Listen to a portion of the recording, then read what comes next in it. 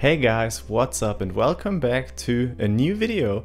And this time I'm diving into designing for the iPhone X. Maybe we will also call it iPhone X every now and then. That doesn't really matter, but the main topic that we are going to discuss is what new features, what new things we need to consider when designing for the iPhone X in comparison to the iPhone 7 or 8.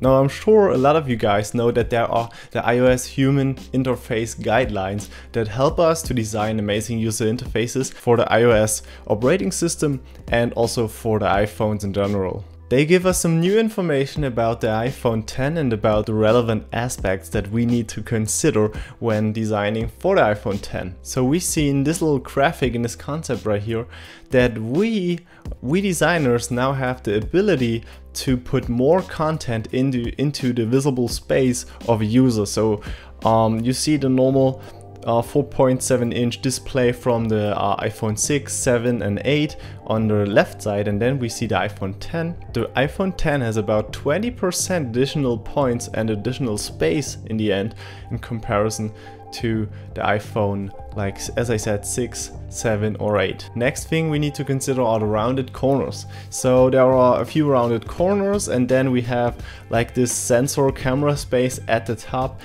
This is space that we need to consider because usually you see it on this left side right here. We just have our timestamp right there and like this mobile and Wi-Fi connection stuff, as well as the battery life. And now on the iPhone X, this switched to the left and to the right, and in the middle and the center there is this sensor and camera space. We can't really use this, and we need to make sure that we are in charge of all the guides, of all the like rounded corners that are there, that are on the device, because for example also at the bottom of the iPhone X there is this little bar that you can drag up for your like, what is it called, like control center, I guess. We can't use this as well. Now the cool thing is that Apple also gave us some resources, so we don't have to start from the bottom. We don't have to like try to find out all these different rounded corners, what they are in detail.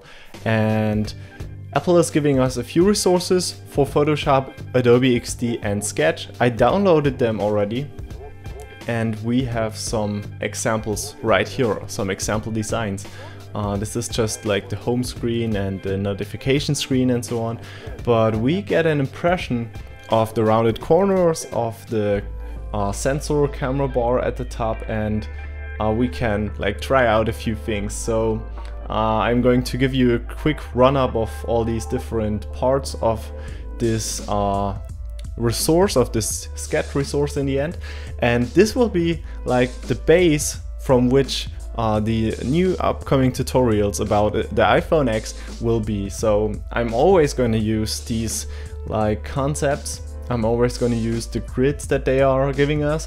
And let's start out. This is a tabbed app. You see that we have the tab bar at the bottom, and usually we don't have this bar right here, or this home indicator, or what they are calling it.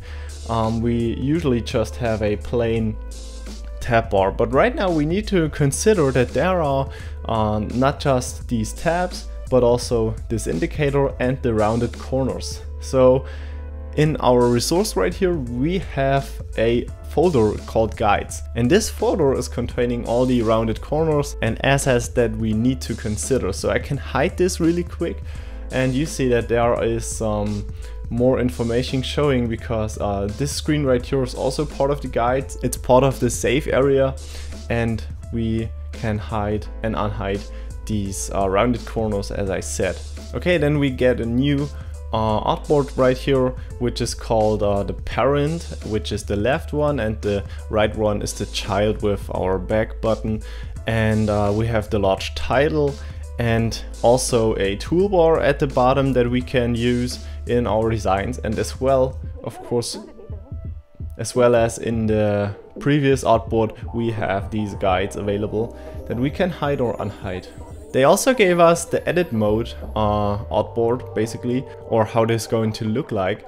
and we have the cancel button, done button, and the title of it. And then we have a huge overview of UI elements that we can simply copy and paste into our artboards. We don't have to recreate them every time, we can simply use them, and they are already created as symbols. So we should usually be able to use them really easily, and we should be able to work with those symbols and instances so super fast. So thanks Apple also for making those available as symbols and not just as simple like rectangles and icons. We even get a few like sharing possibilities, menus, keyboards right there. I think we won't really use them, but I think those could be useful quite some time if you're working on a real project. But what we will probably use in every tutorial are these bars elements. So we already need those status bars, we need the title bars, navigation bars, or whatever they are called, and you can download those assets as well. I'm gonna link all these things that I talked about right now down in the video description, and as I said, those things, those assets, and also the insights, the tips of Apple, by Apple, the human interface guidelines, they will be part of the upcoming tutorials, because we will start a design for the iPhone 10 video series. I hope you enjoyed it. We will of course do it in Sketch, and I'm very excited for it. One thing that I want to show you, or that I want to like tell you about, is that Sketch didn't include the iOS design user interface template directly. We have the iPhone 10 artboard, but we don't have the template to create an iOS design anymore. I don't know if there was like a copyright problem there. We still have the material design or web design templates, but we don't have iOS 11 and iPhone 10 template. So we will just use the one that I showed you right now, the official one by Apple basically. You can download it and use it while designing apps for the iPhone 10. So this is the base. This is what I will use in the upcoming tutorials, and I hope you enjoy that we will work on iOS 10, and I hope that you enjoy that we will work on iPhone 10 apps in the upcoming weeks. So thanks for listening, thanks for tuning in. I hope you have a nice time, and we'll see us in the next tutorial. This video was sponsored by Dev Mountain.